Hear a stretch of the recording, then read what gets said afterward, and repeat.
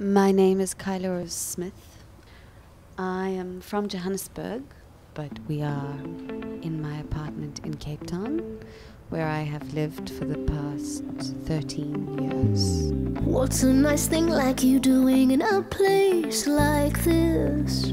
I'm a violinist, a musician. As far as violins go, wood somehow is in a way like a living thing. If the weather in Cape Town changes, the sound of my instrument changes. My violin is actually happiest in a very humid place. That's when it sounds best, which is, it's an interesting thing to own something that's so temperamental. Which is funny because I'm probably a bit temperamental too.